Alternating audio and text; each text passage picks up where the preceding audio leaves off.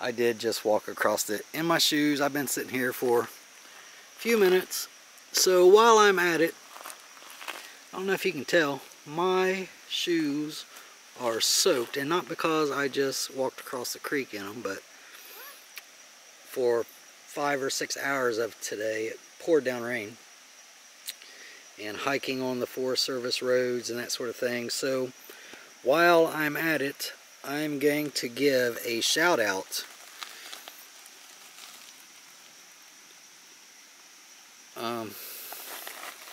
on the shoes, on the socks,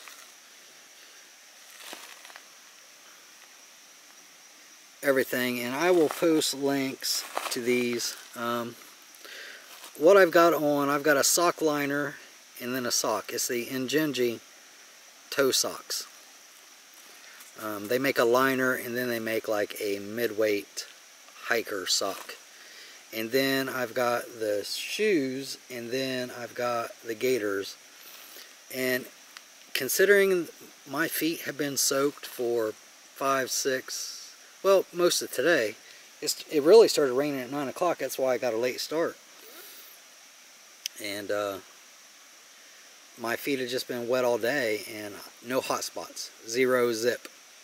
The only thing that I've done is every morning I've been putting monkey butt powder on my feet, and then the socks are still wet from the previous day from sweating, but the liner socks with the other socks on them, you can see I've got a liner sock, the lighter gray, and then a thicker, heavier sock, which is the dark gray, and then the gaiters.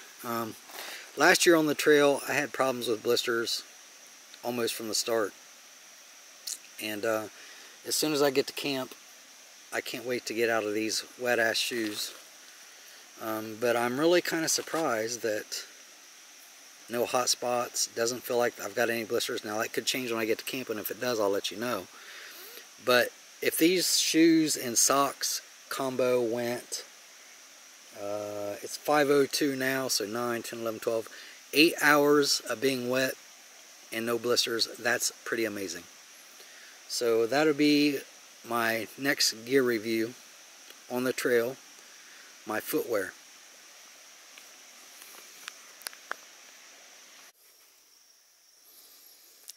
So far for the 60 or so miles that I've hiked, I've used the stock insoles in my Altra shoes, and the shoes that I'm wearing are highly praised by people that hike the Appalachian Trail and Pacific Crest Trail and Continental Divide Trail. And when I was looking at the specs, one thing I noticed is they are a 0-degree incline. Most trail running shoes have the heel slightly elevated, like you're leaning forward on your toes. And it might only be a few degrees, but that helps a lot of people that have sore backs and that sort of thing. So the Altras have just been great so far. No blisters, even though I've hiked all day yesterday with soaking wet feet. But this morning I wanted to try the Super Feet Greens, which hikers also recommend, and I put them on about 4 miles ago. I took cut the stock insoles out and just put the Super Feet in, and when I put the shoes on, the first thing I noticed was the back of the shoe was lower on my heel. Let me show you what I'm talking about. Of course I have my gaiters on. So this part right here was lower on the ball of my heel. Can you see where I'm pointing? This part was like this part. So the Super Feet Green was starting to create a hot spot on the ball of the back of my foot within 4 miles. So when I stopped to take a break, I took everything out of the backpack. Plus I needed my toiletries. I took a nice long walk into the woods, and then I come back and I switched the stock insoles, put them back in, and as soon as I put them on, they just felt amazing again. So this is a continuation of my review of the Altra Lone Peak 3s. I believe if that's the wrong name, I will fix it in editing. Do not wear Superfeet green with them, or you're definitely going to have blisters on the back of your foot.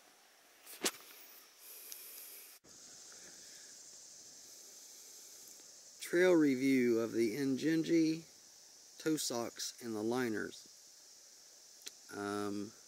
Last year, almost from the very beginning, I had blisters on my feet. This year, I've hiked in 9-hour-long rain, shoes soaked, socks soaked, not a single blister yet, knock on wood. I still got about 6 days to go of this hike to complete the trail, and I did a lot of things different this year that is related to foot care, and it really starts with even down to the shoes and wearing gaiters to keep debris from getting inside your socks and working their way down into the feet. Now, wearing the gaiters doesn't keep everything out, so if you do a stream crossing with your shoes on, you're probably going to get some sand in there or something like that that works in through the around the shoe where the gaiter covers up. But for the most part, it does keep rocks and sticks and leaves and that sort of thing out of there. Another thing I've been doing every morning, and I already put it back up, so let me grab it back out. Try to do this one-handed. You get used to doing stuff one-handed when you are videoing while hiking. Several years ago, a friend of mine bought this for me as anti-monkey butt, anti-friction powder with calamine. And I kind of laughed it off as like a gimmicky thing. But I started hearing about other hikers using it, and I was like, maybe I should dig this out. So 4 or 5 years after they bought it for me, I've used it on this hike. Every morning and every evening, I put it on my feet. And you can actually see where some sprayed over onto my Crocs. But you know, they helps keep your feet dry when they perspire, which in turn keeps your socks dry, which in turn keeps blisters down. So my foot care this year has been absolutely great. The Crocs, I got them a size and a half too large because my feet swelled up last year, and they're actually swollen this year, but not as bad as last year. And the Crocs being a size and a half too large is just way too big. Probably when I get home, I'm going to order another pair, because those are really comfortable, actually. I was kind of surprised. These are the, I knew I was going to not remember the series.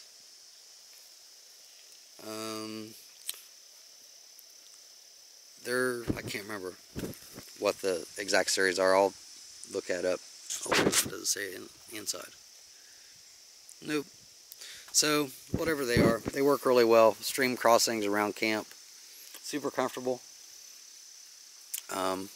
If I got a blister or something on my foot, I would even consider hiking in them with no socks on, or you know, not necessarily. Let me rephrase that. They're comfortable enough you could probably hike in them as long as the fit and feel was correct, but with mine being a little too big, I probably wouldn't risk it, but otherwise they'd be fine.